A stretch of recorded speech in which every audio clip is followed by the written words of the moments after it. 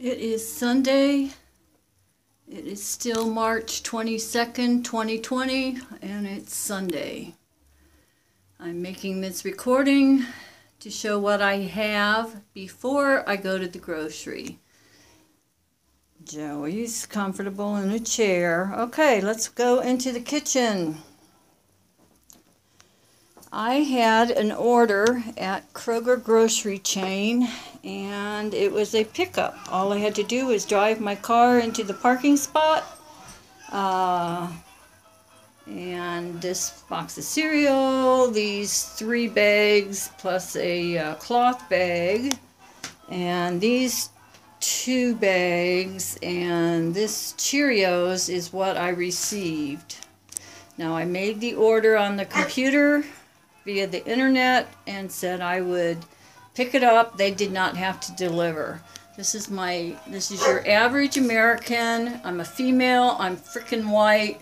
I'm freaking on Social Security. I have a pension and I have a military deposit every month. I have crackers. I have peanut butter. Here's my stash, okay? Here's my hoard. I'm guilty of hoarding 2 unopened jars of peanut butter and 15 packages of crackers, because if we lose power or we lose electricity and everything in my refrigerator and freezer goes bad, because sometimes we do have tornadoes or storms, I can still eat peanut butter and crackers and I'll be happy.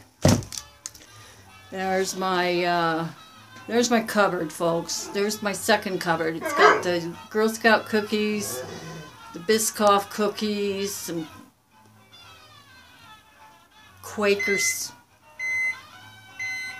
1 open box of cereal,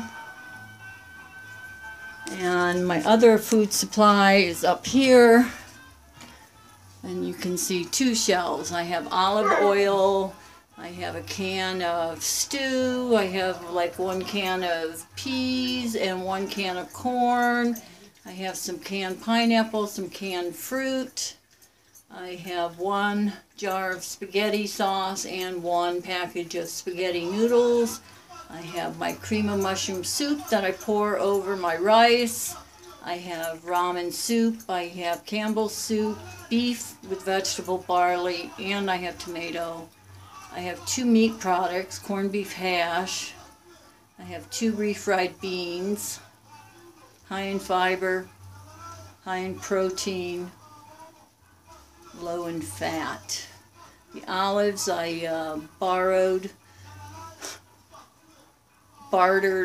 traded for yesterday when a family member brought me 1 box of items from her home, and I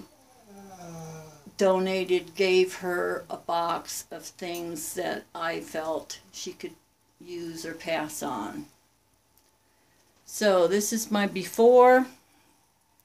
There's this, and then I'll come back to you with my after. Thank you. Gathering place.